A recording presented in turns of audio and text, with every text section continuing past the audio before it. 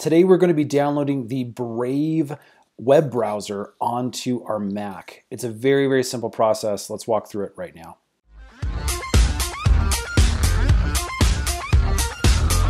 Okay, so first things first, Brave is a really great cryptocurrency-based, privacy-controlling web browser. It's really been growing in popularity, and it's got some really great features, as well as some options where you can earn cryptocurrency simply by using it, viewing ads, sharing links, those kind of things to build your portfolio with some cryptocurrency. So we're going to be walking through all those videos coming up soon. Again, remember to subscribe. In order to get Brave onto your Mac, basically use the link in the description box below. That's our affiliate link. Now, in exchange for you using that affiliate link of ours, we're going to earn some BAT, or Basic Attention Token. That is a cryptocurrency that Brave is connected with. And that link will take you directly to this page right here, where you can then click on the Download Brave button.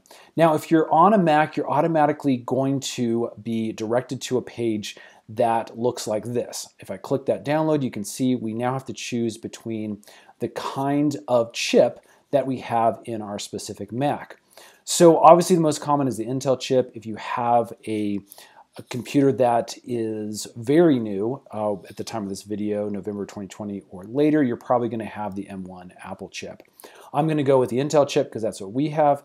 You can also use this drop-down menu and it can show you how to look for the type of chip that you have on your specific Mac. I'm going to click the Intel chip here. And as you can see, we have a download package that's currently going to our downloads folder. So once that is done downloading, we can then go to our downloads folder and we can open that up. Okay, so we're looking at my downloads folder on my Mac, and as you can see, I've got the Brave browser package that downloaded. This is going to be basically like a zip file, and so we're going to need to double click on this, and that's going to basically bring up our install window, and we can walk through the process here. Let's hit continue. We are going to select the destination where we want this to download to. Obviously, we want it on our hard drive and not on our external storage drive. So make sure the arrow is pointed towards your hard drive. I'm going to click continue. You can see it's going to take up almost 300 megabytes of space. So obviously, just make sure you have that amount on your laptop. I'm going to click install. We need to type in our password here. I'm going to type that in really quick and we can continue. Okay, after you hit install software, this is going to write some files. It takes only a couple minutes because the file size is fairly small.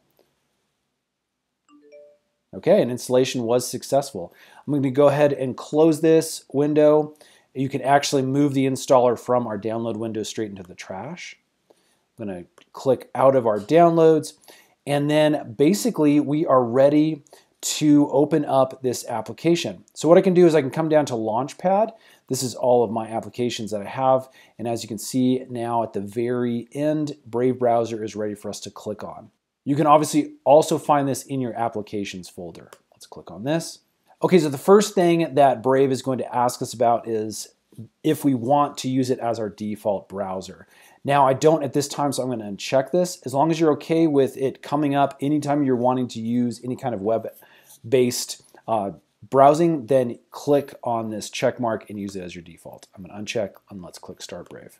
Okay, and we are here on our welcome screen.